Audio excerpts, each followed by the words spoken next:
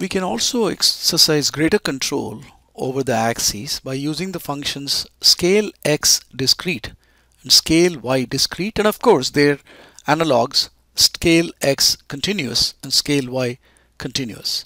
Okay, you use scale x discrete and scale y discrete when the variable you're controlling is discrete. It's not a continuous variable, typically a character variable or a factor or something like that.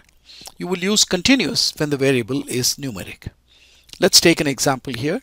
So we are doing AES drive, x-axis the drive, y-axis is the highway mileage. We've seen this plot before, and we are jittering the plot, and we are saying we want scale x discrete limits equals CFR. Okay, so again we are trying to control the x-axis, and we are telling the system I want to see the x-axis values only for the front wheel drive and rear wheel drive cars. Okay, now so far as this code is concerned, this is not any different from using the xlim function. We had done exactly the same thing earlier by using the xlim function. Now here I'm showing you that scale x discrete is a more general function. You can control the limits, but as you will soon see, you can also control other things. Okay, so this is going to plot this same chart that we have seen before, and as I've already pointed out, scale x discrete with limits is the same as xlim FR. Okay, the two are exactly the same. So you may say, then why do you need two different functions to do it? If you're controlling only the limits on the axis, then this is a good idea. But if you want to control other things about the axis, then you have to go to scale x discrete. We'll see examples of what other things we can control on the axis. Okay, so you've got these two functions to control the limits, and you've got these two functions to control the limits on the y-axis. The important thing to note is don't use both of these things in the same call. Okay, if you use xlim and then use scale x discrete, xlim will get ignored. Okay, that is because scale x discrete has some default values for limit which will take effect. Okay, so you have to be careful. Don't never use both of these in the same plot. Never use both of these in the same plot. If you have to control only the limits, use xlim or ylim. If you have to control the limits and some other things, then do everything with the scale x discrete or scale y discrete functions. This is important for you to understand. Okay, so what is the effect of using xlim or ylim or controlling the limits through scale x discrete or so on? Okay, so I already told you that when you use these things, xlim or ylim, or again through scale x discrete or scale y discrete, if you control the axis, then data gets eliminated. Okay, so in this case, this is the complete original box plot. Now if I do the same thing with ylim 13 to 40, okay, so in this case what I'm saying is the y-axis, the city mileage, I'm interested in the cars which have only a mileage between 13 and 40, not in the entire range, because you can see the entire range spans from 10 all the way up. Okay, but I'm not placing any limits on the x-axis. Okay, so what is going to happen as per our prior discussion is that the system is first going to eliminate the data that doesn't correspond to this, and then it's going to plot the box plot. So the box plot is going to look different. Okay, notice how different these two box plots are in some of the bars, right? Especially in bars where this range is affected, right? See this box, it looks like this here. This box looks very different. Okay, that is because some of the data from this box has been eliminated and it looks different. Similarly, this box looks like this here, it looks like this here, right? So the plot itself is different, which is what I meant earlier by saying that putting xlim or ylim may sometimes be the same as zooming into a plot, especially when you're looking at scatter plots and histograms. The effect may be the same as zooming, but it's better not to think of it as zooming, because data elimination is going to occur and then the plot is going to occur, and that may be, the effect may be quite different from zooming, because for box plots the effect is going to be different from that of just zooming. Okay, so that's the important point to understand, that because some data is eliminated, the boxes themselves have changed. So the effect is not just that you're zooming on to a particular area of the plot, meaning it's effectively the same but you're just looking at a particular region. No, this is a completely different plot. Okay, so if your intention is to zoom, you have to do something else that I will show shortly. If your interest is to truncate and then view the result, then use xlim or ylim or control the limits through scale x discrete or scale y discrete. This is important to understand. Okay, so now we are going to look at how do you zoom. So this is the same plot earlier, which is the truncated plot. Okay, and this is the plot which is the zoomed plot. Okay, so look, both of them are showing the limits, y limit as 13 to 40, right? But in this case, I'm showing this is based on truncation. In this case, I am using a function called coord Cartesian. This is what you should be using if you want to zoom. Okay, notice how different these two plots look. This plot is a zoomed version of the original plot, right? So if you looked at the original plot without any truncation, I'll just go back to it. This is the plot without any truncation. Okay, all we did in this other plot that we just showed you,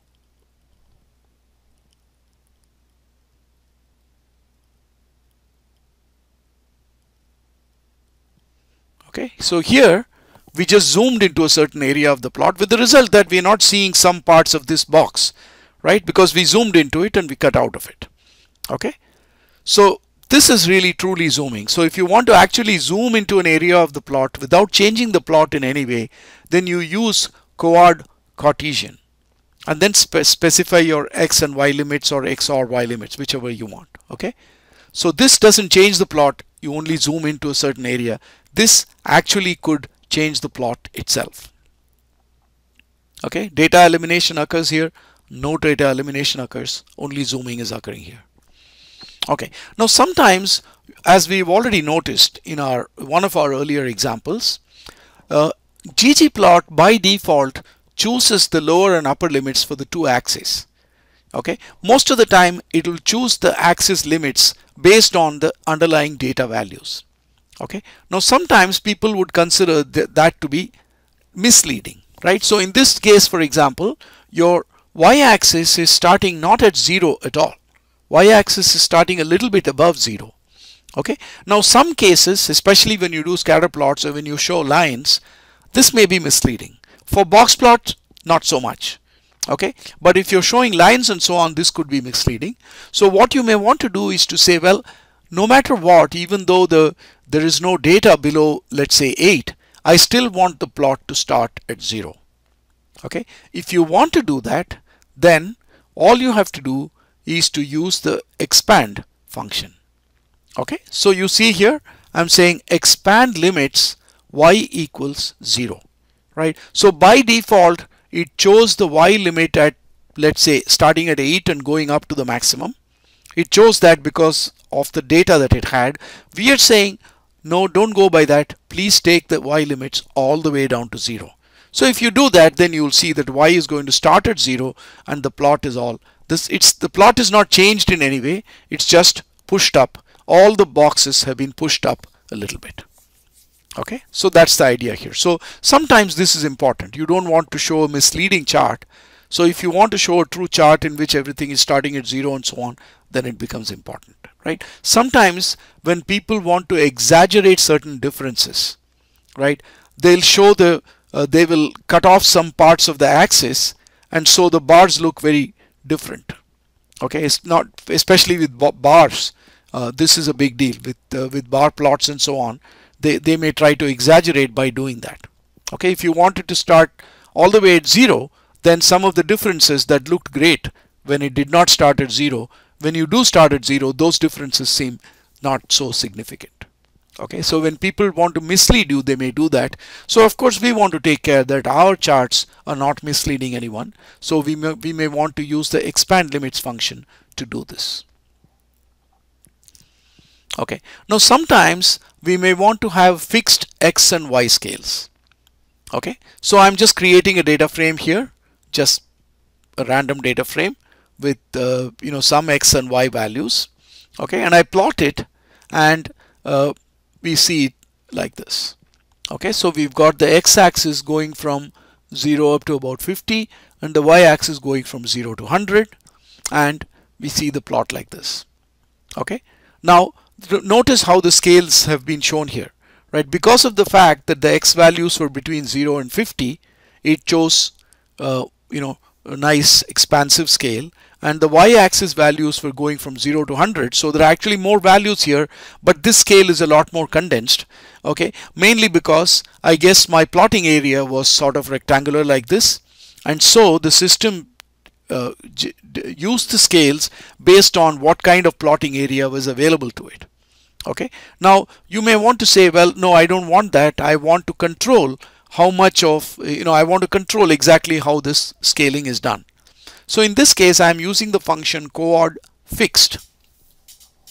Okay, I want fixed coordinates, and therefore 1 unit of length on the x-axis will have the same value as 1 unit of length on the y-axis, right? So if you see here, so 0 to 50, and this is roughly twice the size of this, right? So, and then when you draw the line, you get a proper 45-degree line, because the rate at which x and y axes are increasing is exactly the same. Okay, so that's what you're seeing here, and that's the purpose of coord fixed. You can also set the ratio of the scaling, right? So this is coord fixed, but here I'm saying ratio is half. Okay, that is, I want the ratio between the x and the y axis to be between the y and the x axis to be half, or I think x and the y axis, because x is up to 50, y is up to 100. Okay, so the y axis ratio is actually half of the x axis ratio, right? See here, in this same distance that moves 10 points on the x axis will move 20 points on the y axis. Okay, not 25, because if you really scan this here, it would come somewhere here. It's 20, right? So the y axis actually has half the resolution as the x axis. Other things that you typically want to control on plots are tick mark positions, right? Because by default, once again, ggplot just chooses some places to put the tick marks. There's some internal method by which they're doing that. Quite often I find that the tick mark, there are far too few tick marks on ggplot plots. I want to increase the number of tick marks, and we can control that, right? So here, this is the plot, and the system has chosen some default tick marks. In this case, it's quite all right. I think the tick marks it's showing are fine. But suppose we want to show more tick marks, you can also say you can use the scale x continuous function. Of course, scale y x discrete if the axis happens to be discrete.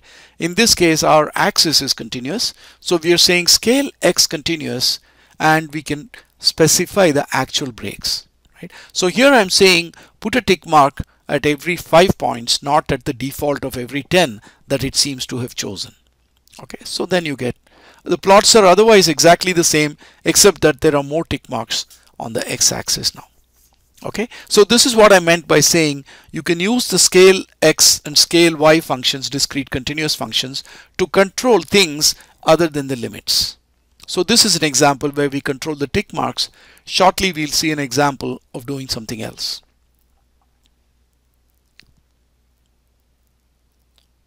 Okay, so this is the same plot as before. Okay, now another thing that we would also do using the scale functions is to control the numbers. Okay, now notice this first plot. Okay, I have not actually shown you what the plot was based on. Okay, so two plots are the same, except that when the numbers are very large, this is a data set that you are going to be using in your home assignment for the week. Okay, when the numbers become very large, R starts using scientific notation to represent the numbers. Okay, and of course, especially plots that we are showing to managers, we really don't want to put scientific numbers, scientific notation. And one way to control that is to set this option called options SciPen equals 999. Well, what does this mean, SciPen? This is actually short form for the penalty that the system is supposed to apply when apply in order to use scientific notation. Okay, so you can put a number here between 1 and 999, but of course you want to say, well, I never want you to display scientific notations ever. Then you say 999, which is the highest penalty, and then you'll almost never see scientific notation. Okay, so this is what happens now. So you see numbers going from 0 all the way up to, I think here this is a billion. Okay, but nowhere has it resorted to scientific notation.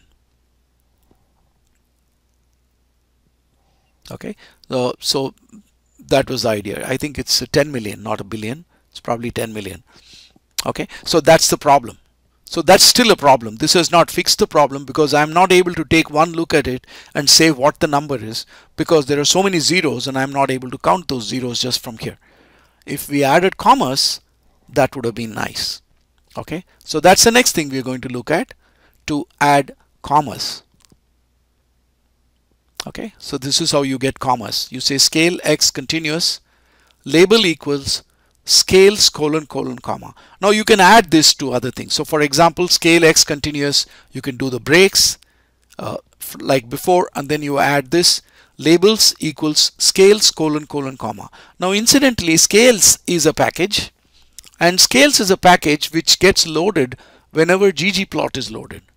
Okay, so it's or at least scales is installed along with ggplot, right? So whether it's loaded or not, I'm not too sure. Now this shows you a trick where you can call a feature of a package even though you have not loaded the package. Of course, the package has to be installed but not necessarily loaded with the library command. Even if it's not loaded, you can still use features from the package by prefixing the name of the package. Okay, so scales is the name of a package which we have not loaded using the library function, but we can still call a feature called comma from the scales package. Okay, so scales colon colon comma is nothing but package name colon colon feature. Okay, so if you do this, then it's going to show you commas. Okay, now sure enough, this is 10 million. The moment you see the commas, we are able to immediately make out what the number is. That's the whole point about this. Okay, and this is something we would of course be using quite a lot, because when we have large numbers, we really do want to show commas on the plots.